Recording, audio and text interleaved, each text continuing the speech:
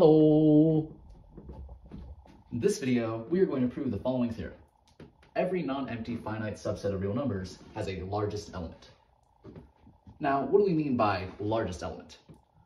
Well, given a subset of real numbers S and an element m in S, we say that m is the largest element of S if, for every element x in S, x is less than or equal to m. And notice, we're trying to prove a statement about every non-empty finite subset of real numbers, which means we're proving a statement about every subset of real numbers that has a positive integer number of elements in it. So here's what we're going to prove.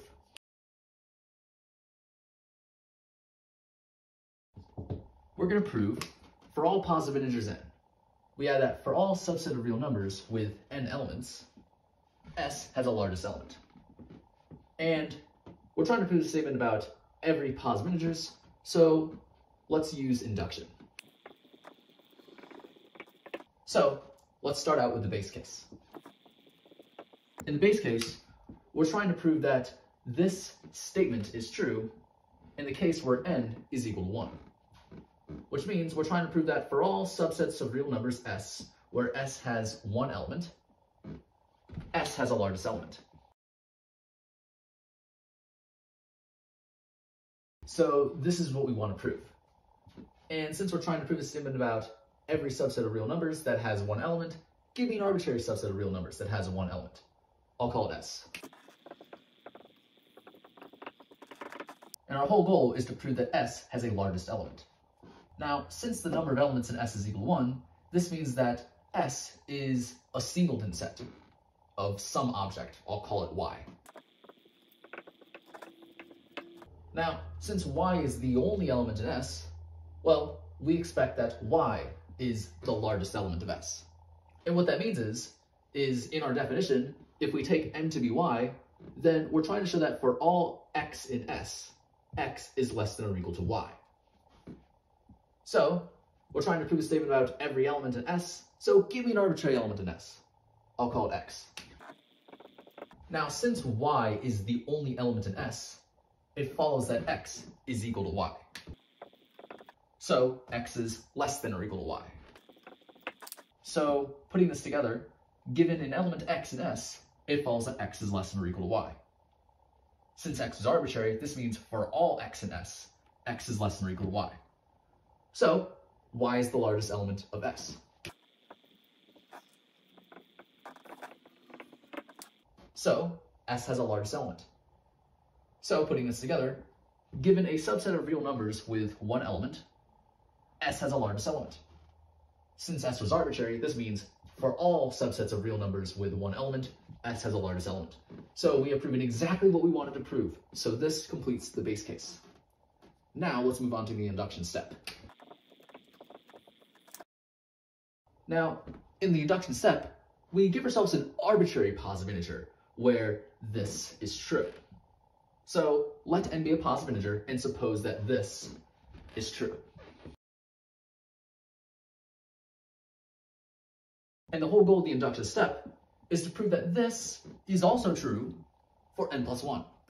So really, we're trying to prove that for all subsets of real numbers with n plus 1 elements, S has a largest element.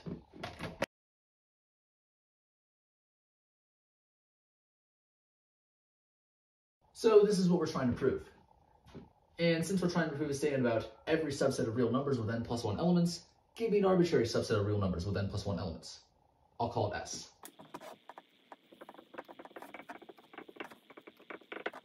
Now our goal is to show that S has a largest element.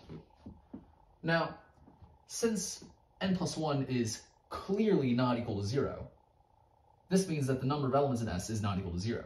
So surely S is non-empty. So, since S is non-empty, there is at least one element in S. I'll call it T.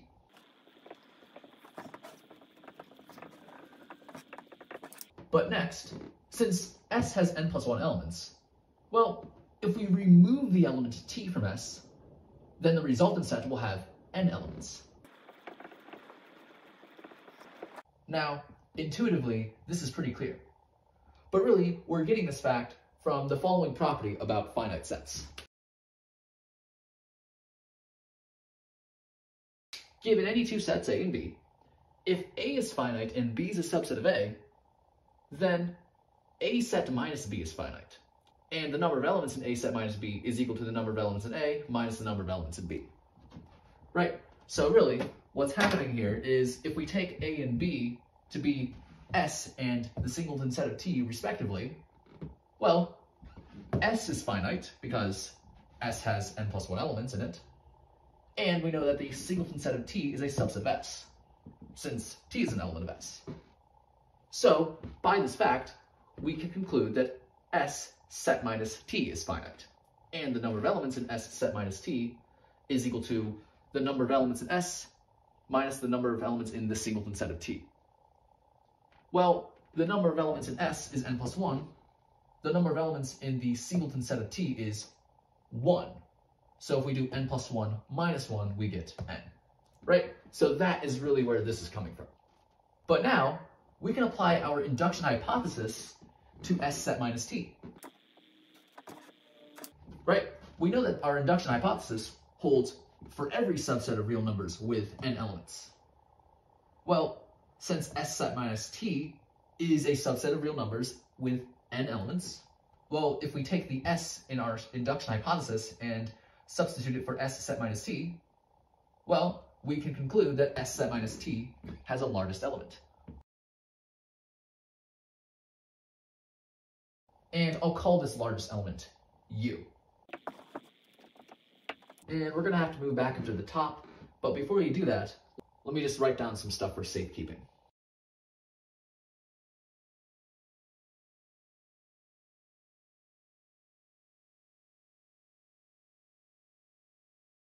Now remember, our goal is to show that S has a largest element.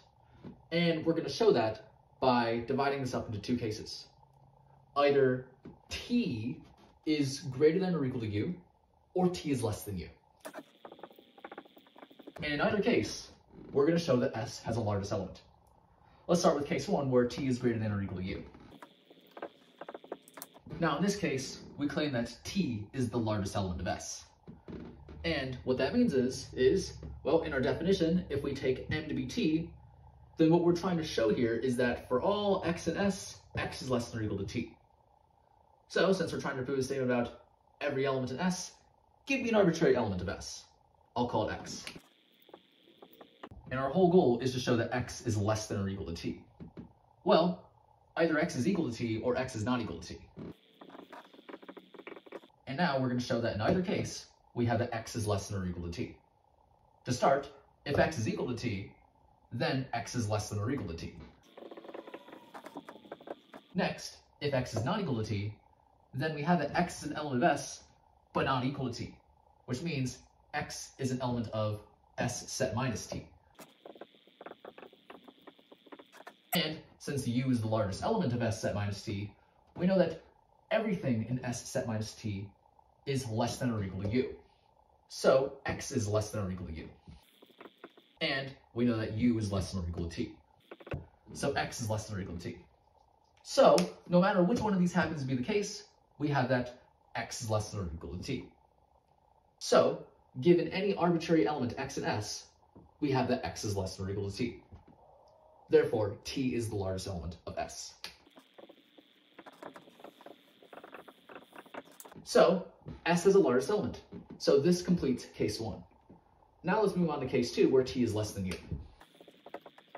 Now in this case, we claim that U is the largest element of S, which means if we take M in our definition to be U, then what we're trying to prove here is that for all X in S, X is less than or equal to U. So since we're trying to prove a statement about everything in S, give me an arbitrary element of S. I'll call it X. And our goal is to show that X is less than or equal to U. And to do so, we'll divide this up into two cases. Either X is equal to T or X is not equal to T. If X is equal to T, then we can take the T here and substitute it for X. So we get that X is less than U. So X is less than or equal to U. So that completes the case where X is equal to T. So what happens if X is not equal to T? Well, if x is not equal to t, then we have that x is an element of S, but not equal to t. So x is an element of S set minus t. And we know that u is the largest element of S set minus t, so everything in S set minus t is less than or equal to u. So x is less than or equal to u. So, putting this together, no matter which one of these happens to be true, we have that x is less than or equal to u. So, given any arbitrary element x and S, we have that x is less than or equal to u. This shows that u is the largest element of S. So what we see here is, in either case, S has a largest element. Well, one of these has to be true, so S has a largest element. So now let's put this all together. We started with an arbitrary subset of real numbers S with n plus 1 elements. From there, we were able to deduce that S had the largest element.